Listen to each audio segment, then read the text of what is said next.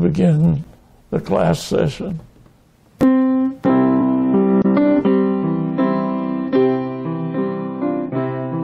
First of all, subscribe to our channel.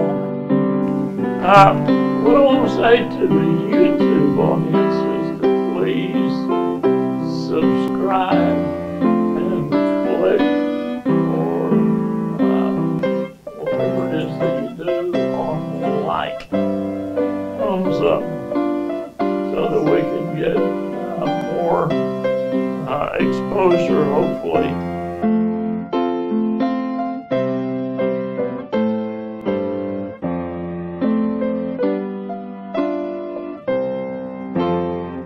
Subscribe to the John Ray channel.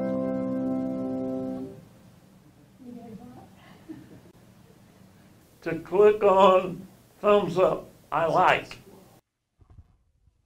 Good morning, he said. Good morning. Thank you.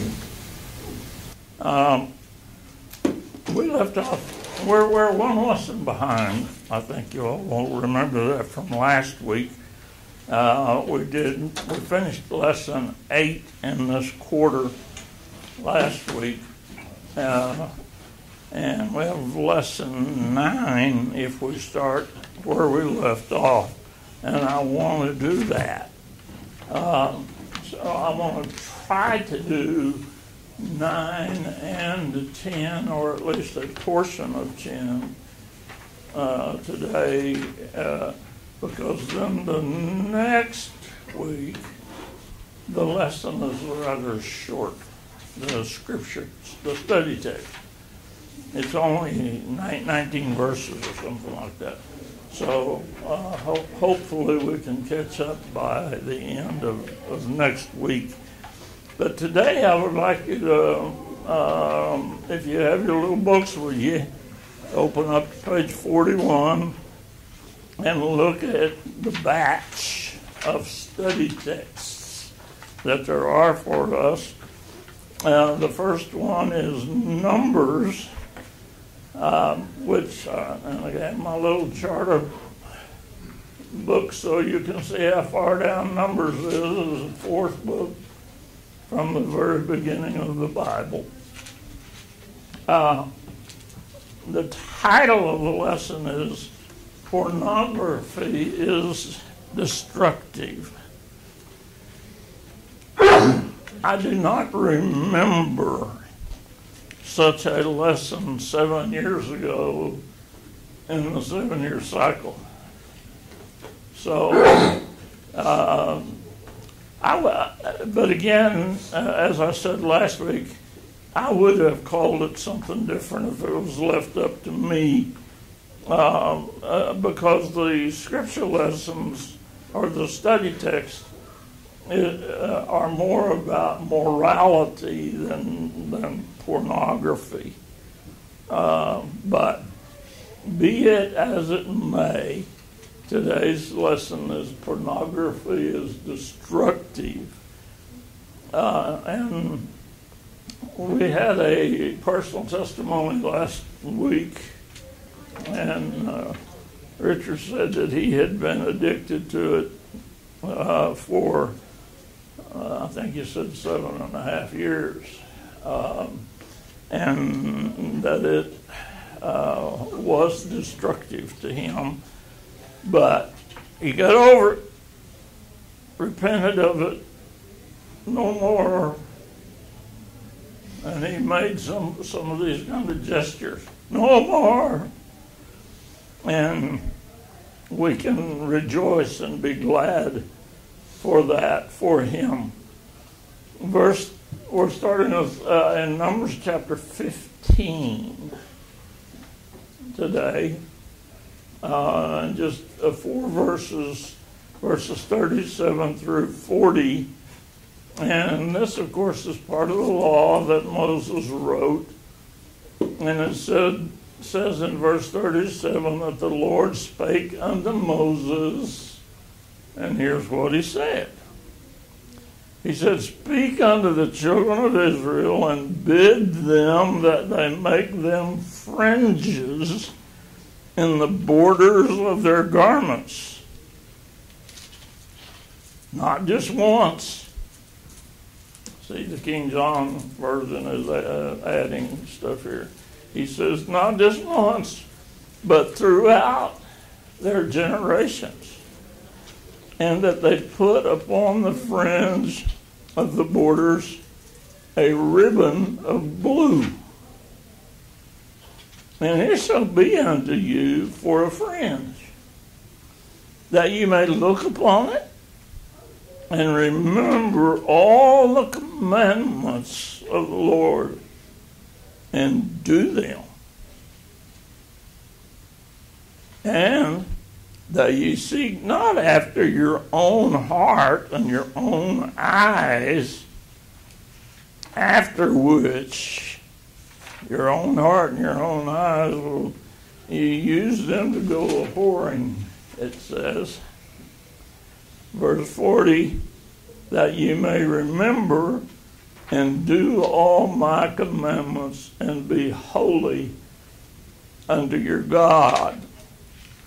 That he just kind of repeating himself there when he says that God is.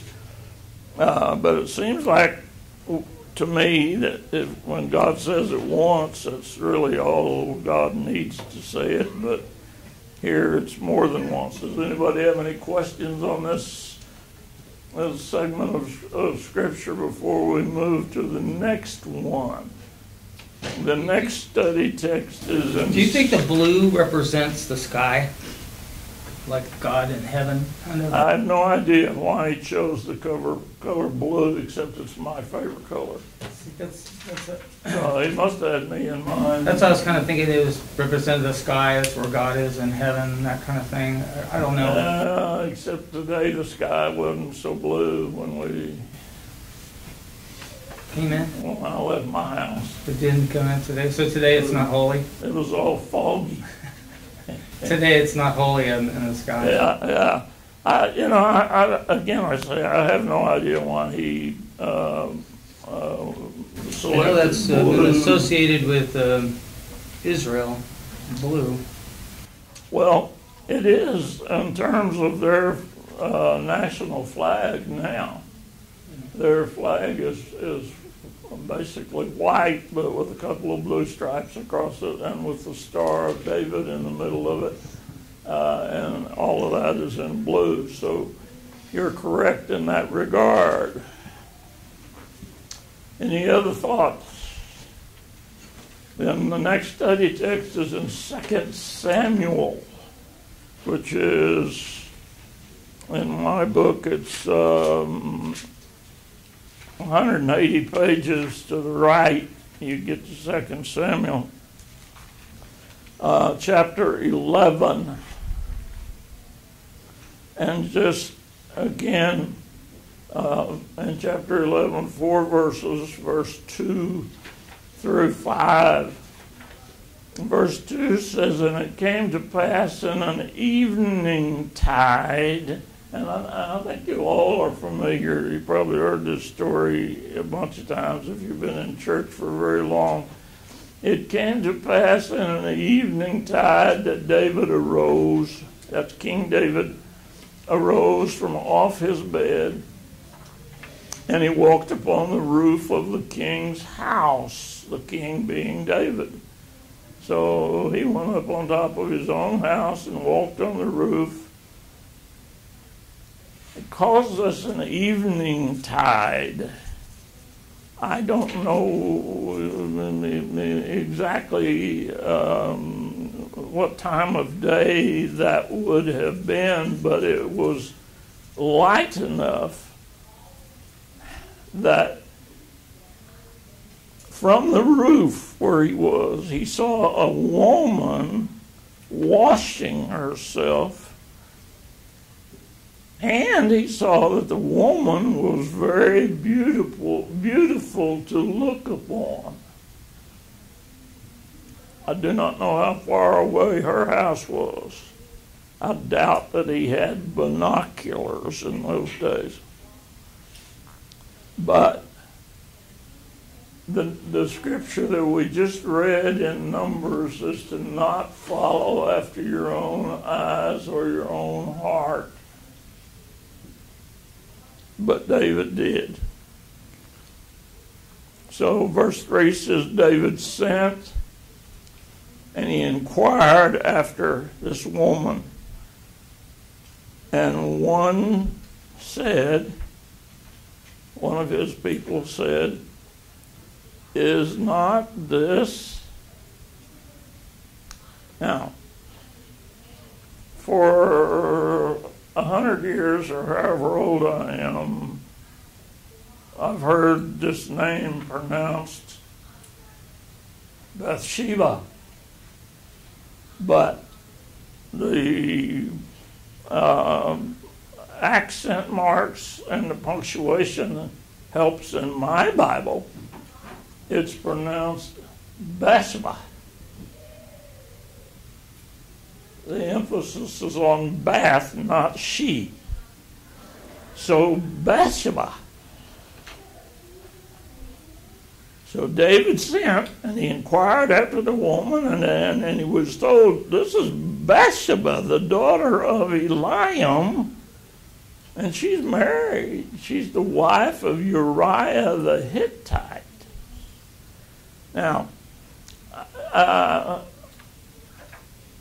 our little map over here, you can't really see, but the Hittites were from way up here, north of Lebanon, into the land of Turkey, what we would call Turkey today. That's where the Hittites were from. I don't know why a Hittite was down here in Jerusalem and had married this lady, but it's just another indication of people intermarrying against the wishes of our Creator. It ends with a question mark. Isn't this the daughter of Eliam, the wife of Uriah the Hittite? So David sent messengers, and he took her, or they took her, the messengers did, they took her, and she came to his palace, to his house, the king's house, and she came in unto him, and he lay with her, for she was purified from her uncleanness. Now, what that's referring to is what we quietly refer to as her time of the month. Okay? She had been purified from her time of the month,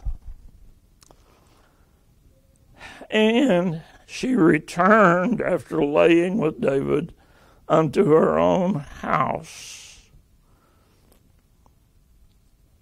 And later, verse 5, again, the King James Version here is adding a little bit of stuff, but and later the woman realized she had conceived.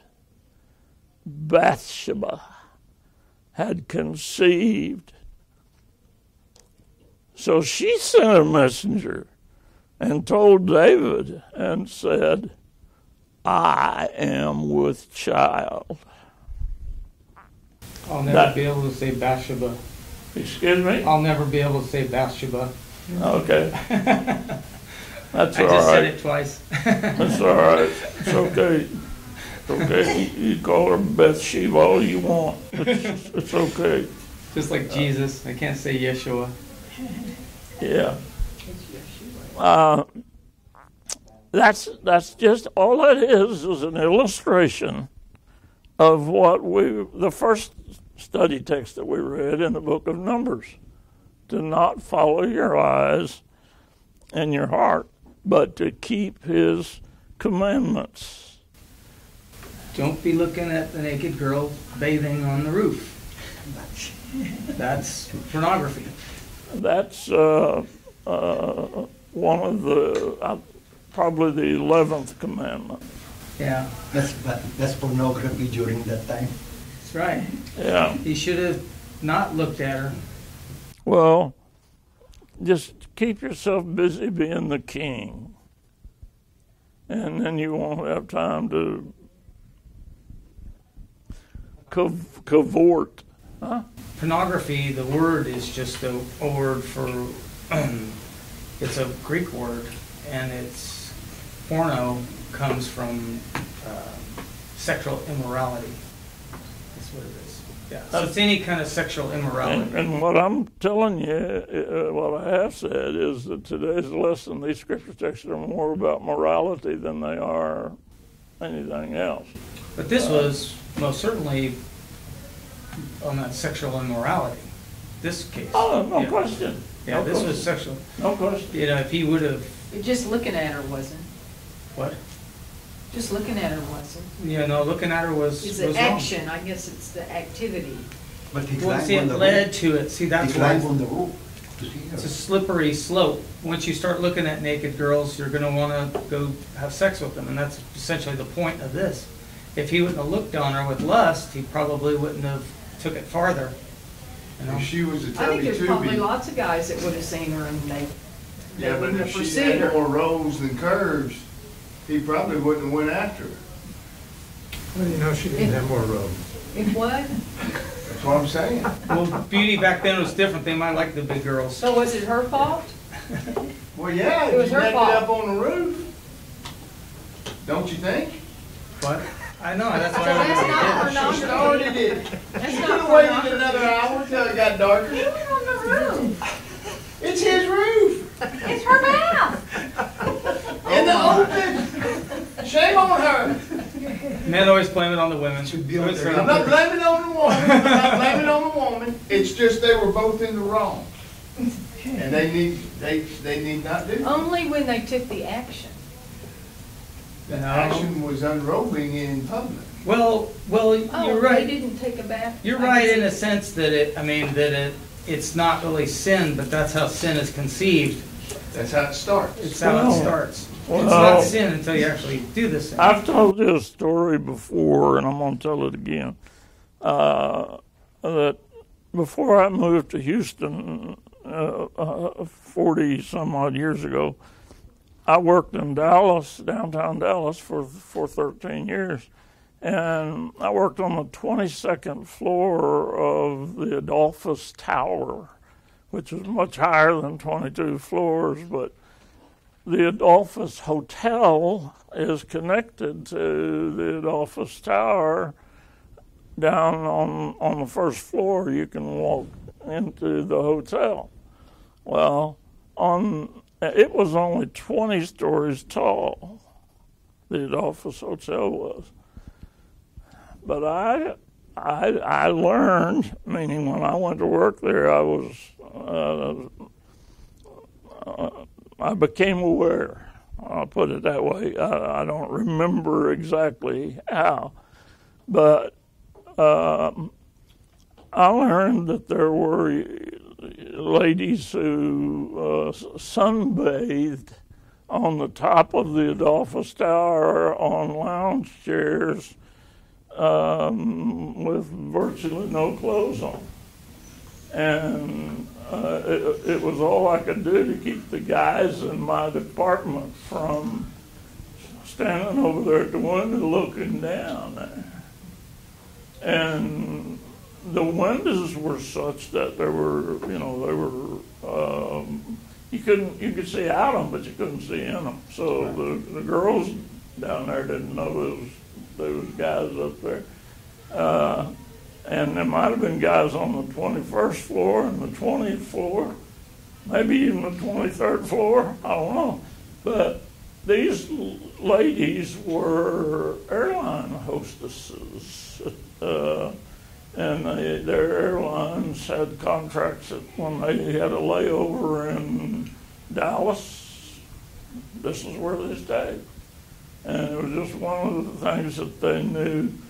And I think that that's kind of the case here with Bathsheba, that it was her house, and she could go to the roof of her house if she wanted to. Her husband was gone off to war, so she wasn't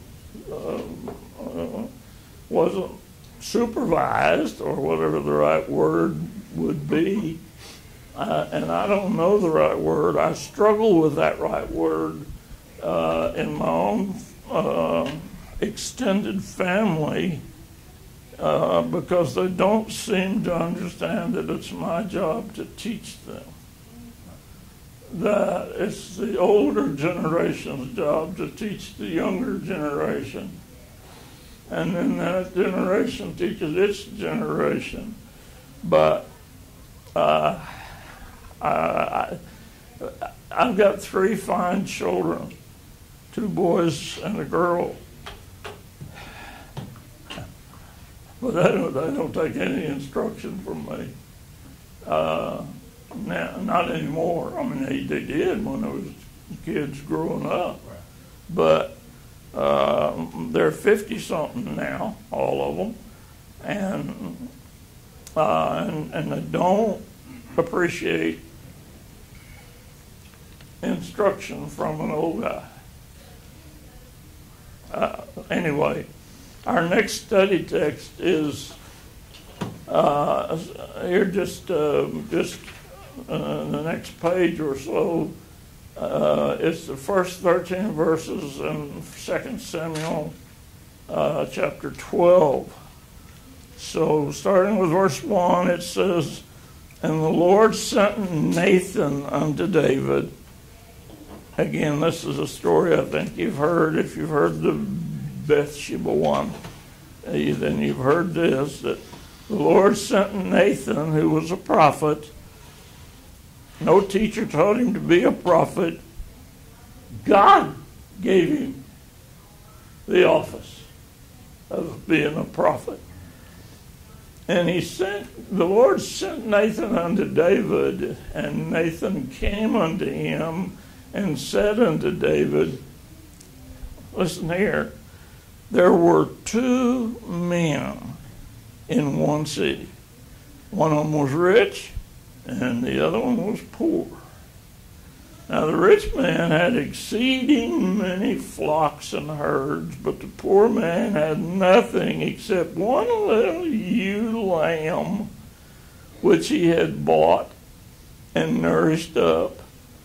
And it grew up together with him, and it was his pet. It was with his children. It did eat of his own meat and drank of his own cup. So they fed it table scraps, this little sheep.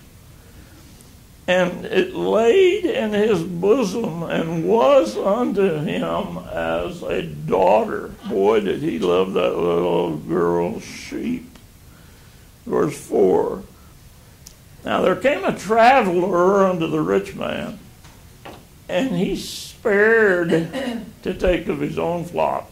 Meaning the rich man, he didn't want to, even though he had a bunch of them, he had exceeding many flocks and herds, he didn't want to take one of them to dress for the wayfaring man that was come unto him.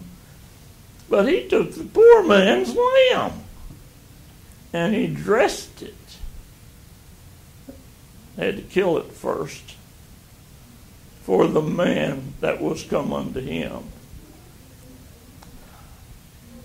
Nathan was telling this story, and he stopped there. I think he was probably interrupted by David's anger. Verse 5 was greatly kindled against that rich man. And he said to Nathan, as the Lord liveth, the man that hath done this thing shall surely die.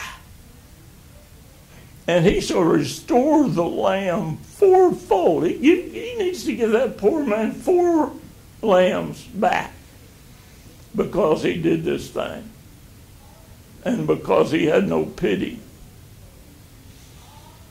And Nathan said to David,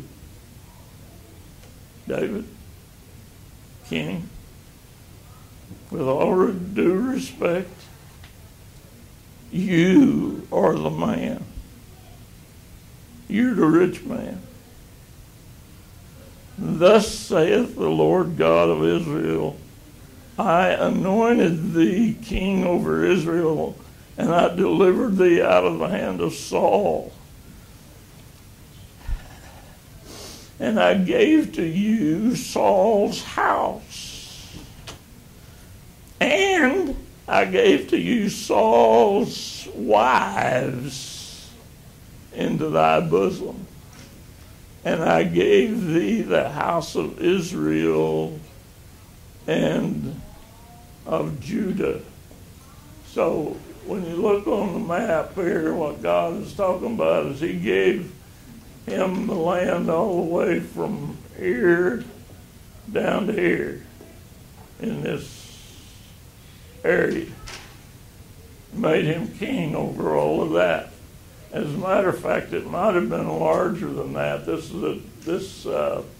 map is not made for the purpose of me using it to illustrate, but I was just showing you what the boundaries of Israel are today.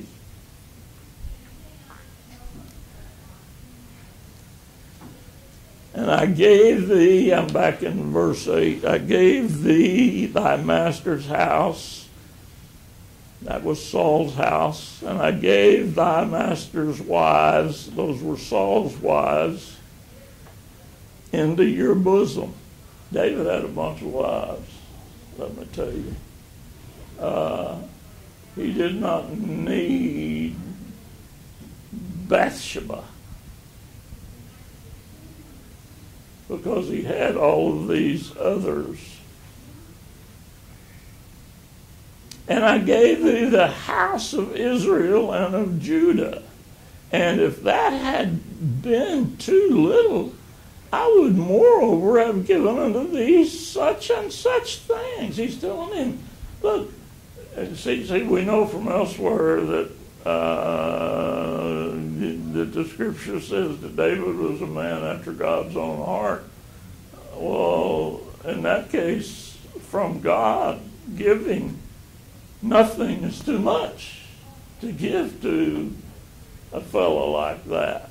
So he said, look, if that land that I pointed out to you on the map there had been not enough, then I would have given you such and such more. And the such and such is just, those words are just used for us, for our imagination as to what they, I don't know if those were, diamond rings or more land or more flocks or I don't know, or more wives. I don't know. Verse 9. Wherefore hast thou despised the commandment of the Lord to do evil in his sight? You have killed Uriah the Hittite with the sword, and you've taken his wife to be thy wife. Well, when was the wedding?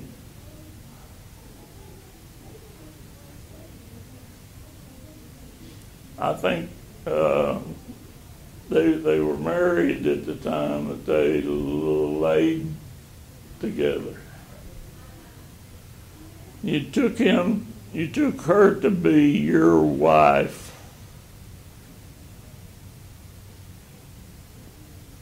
And you've slain Uriah, this is at the end of verse 9, with the sword of the children of Ammon. Now, what that's saying is that there was a war going on over here between Israel and Ammon, which now is in the land of Jordan. But at the time, there was a battle going on there, and Uriah the Hittite that had come from way up here, come down here and got married, he had to somehow he got into the army. And David sent word, I'm adding, there's scripture that backs this up, but David had sent word to the commanders of his army, put this fellow Uriah right up on the front line. in the battle.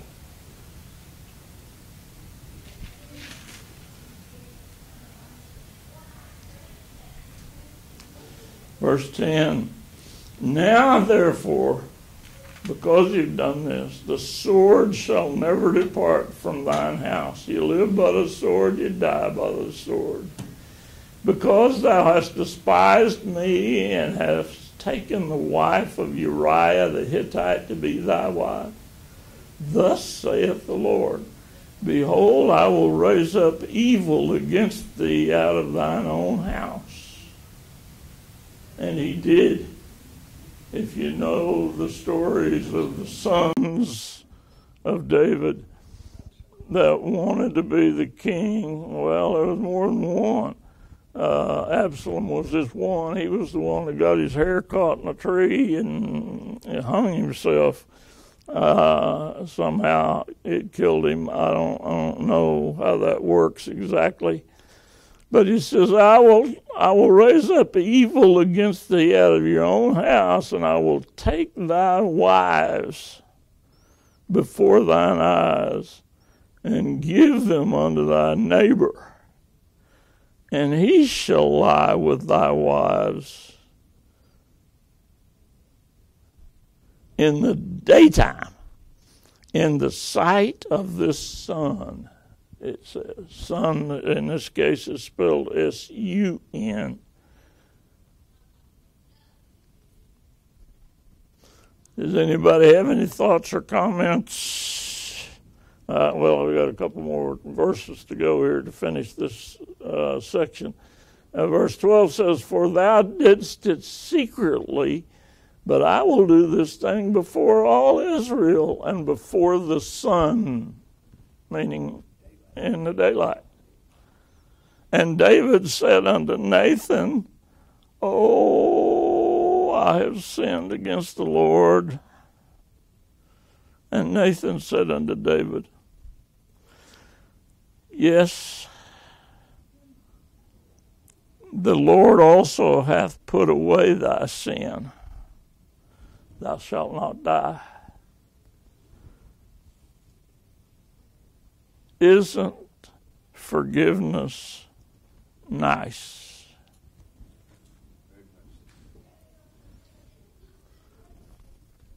Now, we finished chapter 12, verses 1 through 13. Any thoughts or comments? Yes, sir. They say that Bathsheba's name was mentioned only once in the Bible, and that is when David asked, what is the name of that woman? My question is, in the genealogy of Matthew, Bathsheba's name was not mentioned. It says the wife of Uriah, even though the other woman was named. Yeah. Do you have an idea what that means? Do I have any idea what that That means? Bathsheba was not named in the genealogy of Yeah, Matthew. I think that means her. Yeah. You didn't say Bathsheba. Bathsheba. It says wife. Yeah, it's odd that they didn't say her name. That's what you're saying, right? Yeah. They used his name. The other women's names were mentioned and written down, Yeah. but Bathsheba's name was. Yeah, because they named Tamar and Rahab Yeah. and all them, but they didn't use Bathsheba's Yeah, it's name. odd, you know. She wasn't very helpful. She No, I was think- named the wife of Uriah, which is weird. Well, she was the wife of Uriah. Yeah, so Uriah's name is there, but Bathsheba's name is. Right, because she sinned against him. I don't know, but do you have an idea what that?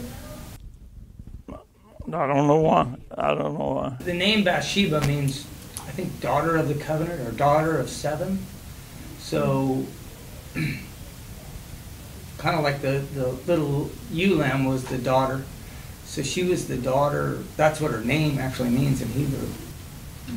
But so maybe because of the sin that they both did, maybe that's why her name wasn't used. Where Tamar and Rahab and all of them really didn't do any sin to get their name mentioned.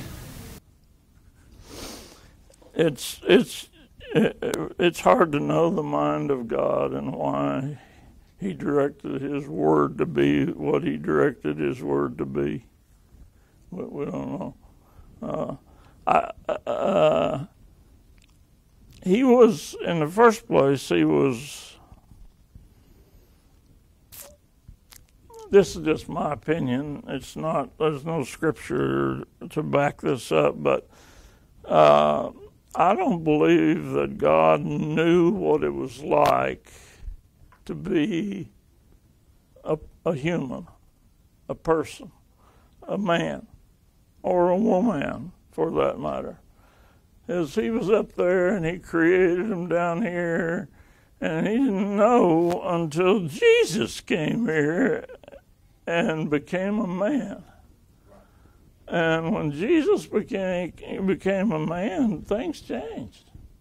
And so that genealogy that you're referring to was back before Jesus came, 1,000 years or something like that before Jesus came. But it's in the genealogy of Jesus. And there's like 5 women spoke about in that genealogy, and 3 of them are not Jewish. Yeah. 3 of them are, 2 are Canaanites, and one's what is Ruth? Ruth's can't think what she is. But anyways, then there's Mary and the wife of Uriah. So that those are only 2 of the, Mary and her are the only 2, and she's actually not really. It's really talking about Joseph, the husband of Mary, in the genealogy. So it's really weird the way they do it. It's Any other thoughts? Does it mean that the sin was put on Bathsheba and not on David? Because when Bathsheba did it, she could have enticed. You know, because when we sin, God is there like a father telling you that the sin is crawling. The sin is trying to ensnare you. So God is giving you the vision, don't do it.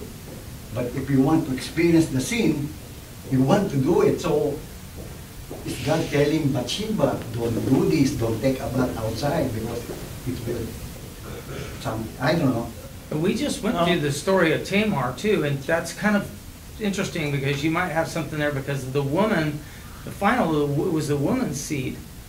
So maybe that's like Uriah, because David, but see that what they conceived in sin, that baby died. So it wasn't until their next baby, that was Solomon, was born. Mm-hmm. So the one that the baby they conceived in sin, it died. Right. Matter of fact, we went and read the next verse that says that it died. But Yeah, he did. He did. It was a long, agonizing death for David.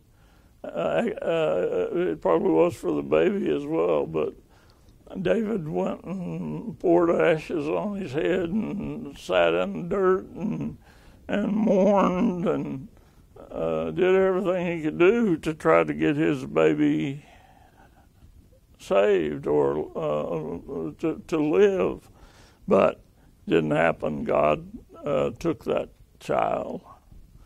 All right, let's turn. Now we're going to the New Testament, Matthew chapter 5.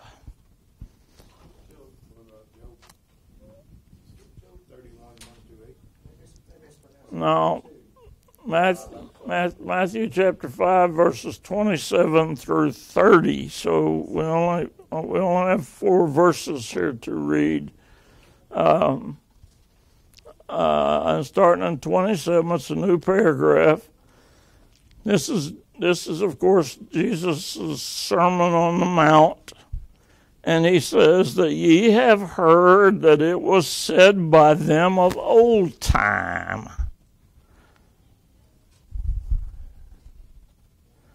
thou shalt not commit adultery. But I say unto you that whosoever looketh on a woman to lust after her hath committed adultery with her already in his heart. And if thy right eye offend thee, pluck it out, and cast it from thee, for it is more profitable for thee that one of thy members, your right eye, should perish, and not that thy whole body should be cast into hell. And if thy right hand offend thee, cut it off and cast it from thee.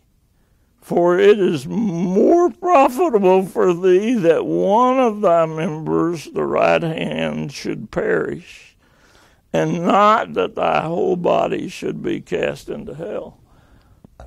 Now,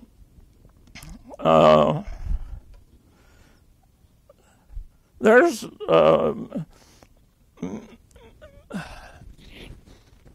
married men have a lot of trouble from their wives just if they gaze at some other lady for whatever, with no intention, with nothing other than you just seeing a person. One of the things that I like to do is just watch people. Years ago, many years ago, last time this happened was, well, no, I was going to say it was more than 10 years ago, but it's not true. But back more than 10 years ago, more back when I had a real job and stuff like that, I used to travel a lot. I was in airports a lot. And, boy, you'd see all kinds of people. All descriptions.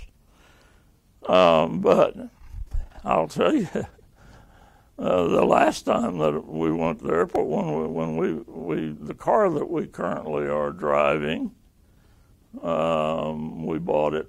We've got it roughly 2.5 years ago. I bought it online, and it was in Florida. So we made a one-way flight to Florida and then drove this car back. Well, we're sitting in the airport waiting for our flight, and my wife says, "There's Pastor Hogan." And I said, "Where?" Now, I didn't see him. I did eventually, but I said, "There's Brenda." Well, Brenda was about 40 paces in front of him. So Dorothy was looking back there, and I was looking up this other way. Now, I saw the lady, Brenda, and she saw the man, Robert. Anyway, shortly after that, I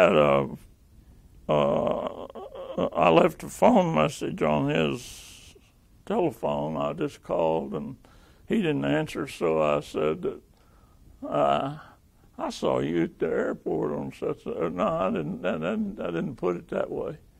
I said to him that I have spies everywhere, and I know that you were at the airport on such and such a day. And anyway, he called me back, and he told me that they were going out of town to a funeral in Lubbock or somewhere.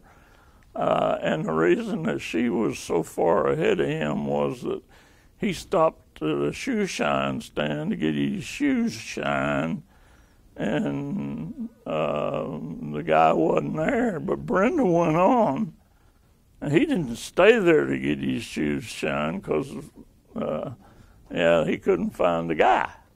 So Brenda was ahead of him because of that. And so there's all kinds of reasons for why things are the way they are, and most of them you can't explain. They just are.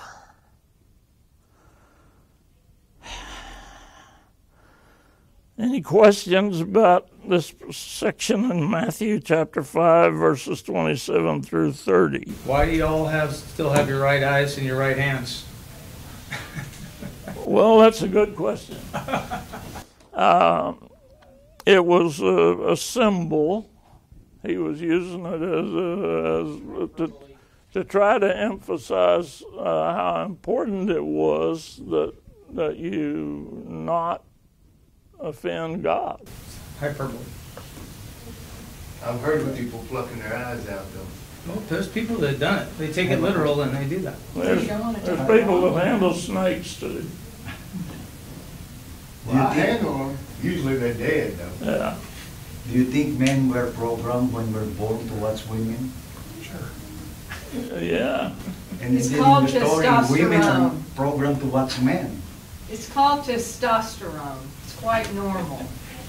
It's a Otherwise, hormone. there wouldn't be any kitties around. Yeah, it's a hormone. So the problem is when Because you're already men married, the really- program is still there. Yeah. So your eyes said, See, men That's- really that's wouldn't supposed to like be- women The wife is supposed unless to they help. had testosterone in their bodies.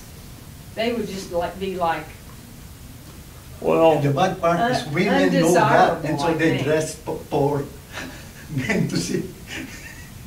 well, I'm guilty of one time saying in this class that if wives would take 15 minutes or so of a morning to take care of their man, then he'd be good for all day. That's it's just the way it is. Amen. testosterone's really important. I got a Well, the friend of test, mine said her husband was in her 40s the and the test, sex went away. the test. So they went and had, this went on for like 6 years. You know, Right. couldn't figure it out. Finally, he had a blood test and his testosterone level, which I guess is unusual for a man that age, was just, she said it was so seriously low that you can end up having a heart attack or something. I mean, this hormone is not only, for the sex drive, but, for the functioning of certain organs in your body.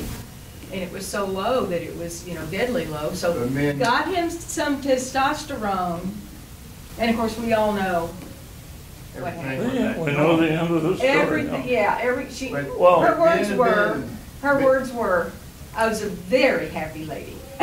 But men have been feminized so much by society that's why you have all these. When I was a kid, there was no testosterone clinics. Now you can't drive down the road without seeing 4 or 5 of them. Because men have been, for a better word, so femininized that they are no longer men. Yeah, that's right. Well, you naturally get, it's kind of like women losing their hormones at a certain age. That is true. But now it's a moneymaker, so now they But found out there's they so can many enhance men that. that back in the 70s, when the feminist movement came on, that now men don't know how to be a man. Mine They does. say the plastics that are in the But he water was that we alive, You can't he was generalize like alive that. before the I 70s. don't think you can generalize like that. drink. No, they say that the He's talking about the young plastics men. and the food that the one they put in our food, it lowers down testosterone, so men become more feminized than It was before. the than beat earlier. down of When There's the something they're 70s, putting in 80s, your and food. 90s. The plastics something- and the mixtures that they put in our food to preserve it, preservatives. Yeah, the Before, there's preservatives. nothing like that. The plastics are not in the water and not in the drink that we eat. Yeah, but God's. if you They search lower out down God, He'll fill testosterone of you men. out, That's too. why men are now feminized. And women are, Well, what I'm saying is that men's testosterone levels are the highest right after they wake up every morning. I guess that, I don't know. Oh, I'm just. I'll Google that. I've got 1A then over here. I don't know if anybody else. Like I said, It's they've been feminized. it's I don't know because what they've else been to dreaming say. about it all night long. Could be that. Could be that too. I don't know. And that's okay, I'm not saying that's wrong. Okay. We're not going to get through even with lesson 9. I'm not making the progress I wanted to make. Pornography. And I didn't even want to do it. Uh, What are you talking about? The lesson, I said we could skip it. 1 Corinthians chapter 6 is next. Oh my, oh my. 1 Corinthians chapter 6 is next. Oh, I like this. Verses 12 through 20.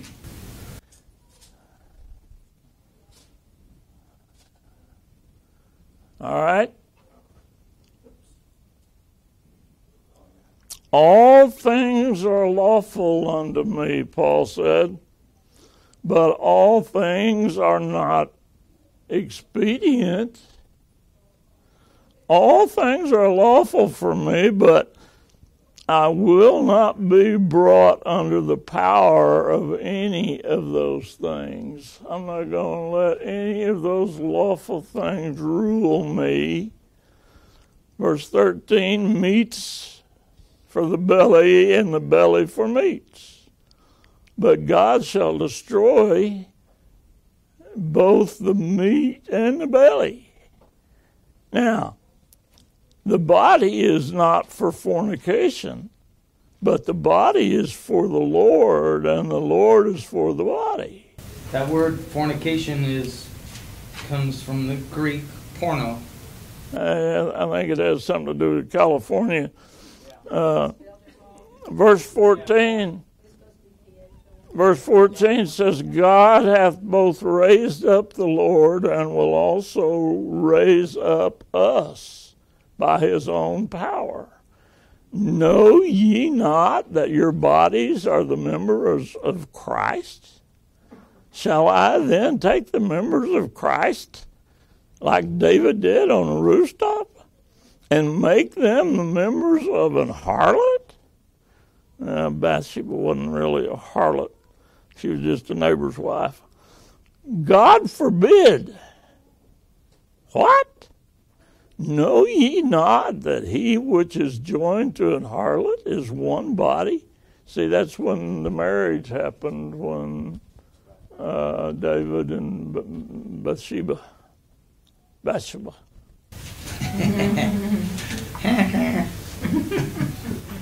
For two, saith he, shall be one flesh, but he that is joined unto the Lord is one spirit.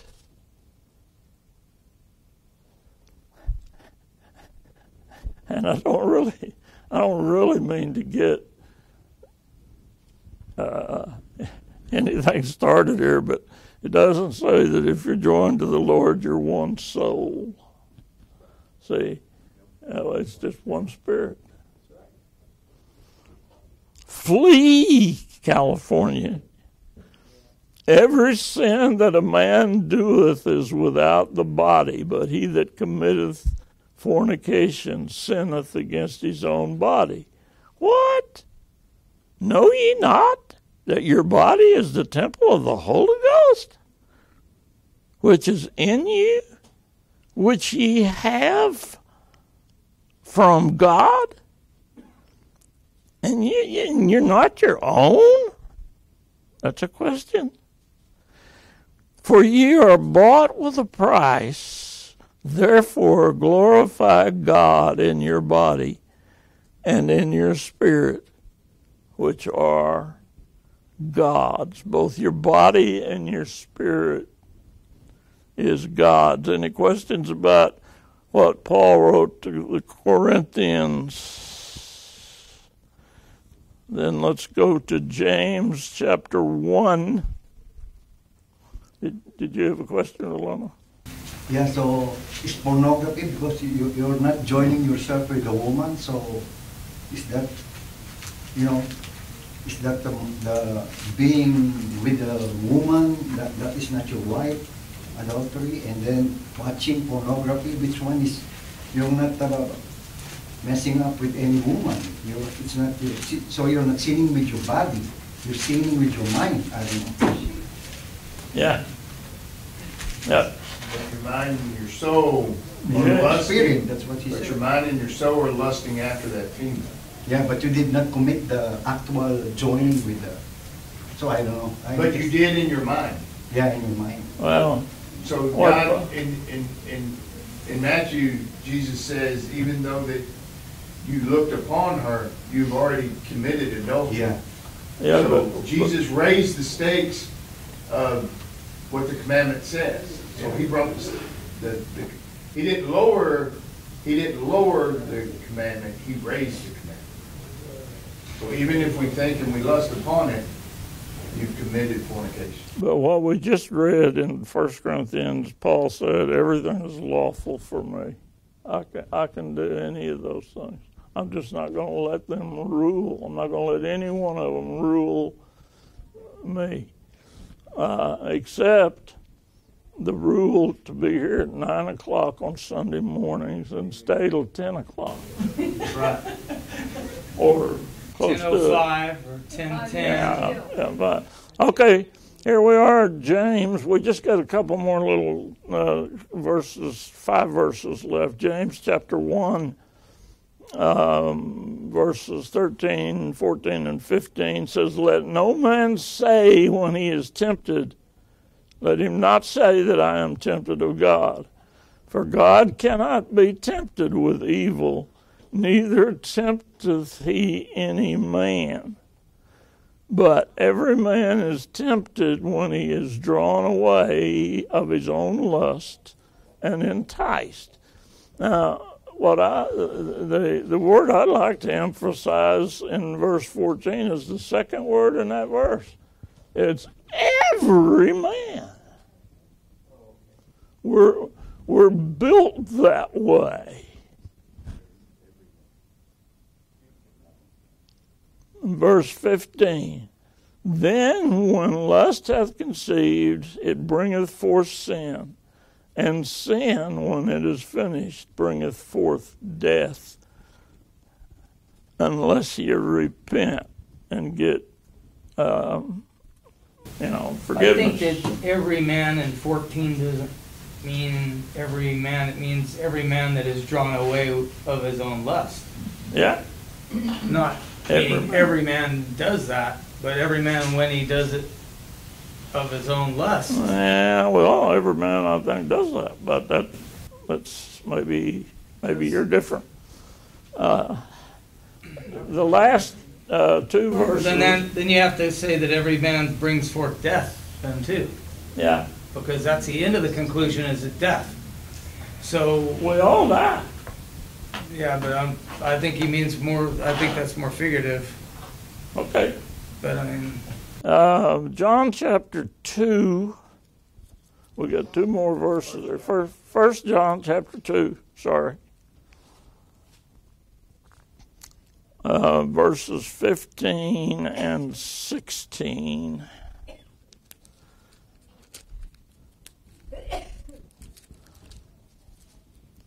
And it says, "Love not the world, neither the things that are in the world. If any man love the world, the love of the Father is not in him.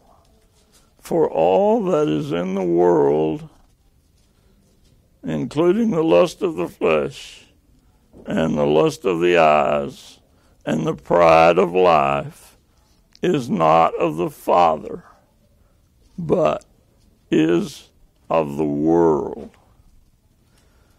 Now, those few verses that John wrote seem to imply that God's kind of sorry that he created the world. I think the world there is very figurative too. I think that means the evil part of the world. Well, We are the evil part. we came out of the evil part into into sanctification. Really study He will 1 raise John. He evil to makes punish a David. correlation He will between raise the world. evil to punish David. So Yeah. it's like God is using building evil. Yeah, he punished David, that's right. It's like He killed God that was baby. evil, but he said he will use evil to punish us. I'm sorry that I ran 5 minutes over, so I'm sorry. And I'm going to take up where I left off and do the next lesson next week, 1 week behind, and see if we can catch up into the next one. I don't know. I can't figure out why they shortened your time and lengthened the service to get to the service. You know, all I can say to that is that I have a boss, and that boss has made it clear to me what I'm supposed to do, and I didn't do it today. I'm guilty. Slap my hand, or put handcuffs on me, and yeah, or get somebody else to teach the class. I don't know. I don't know. Well, why are you doing this? You want somebody else teaching the class? They're going to put you in shackles. Yeah. Just let me teach the class in shackles, with a chain. Any other comments? I'm getting so out of control now that we just need to conclude. But if anybody has any other thoughts, I'm willing to listen. Then let's pray. Lord, we are indeed again and again thankful for this place to which we can come with our friends, gather with our friends on Sunday morning and read your word and talk about it. And praise you, learn of you, and we've come here not only to learn of you, but to worship you, and we're going to do that in the name of Jesus of Nazareth, who indeed is our Savior. Amen. God bless you all for being in his house today.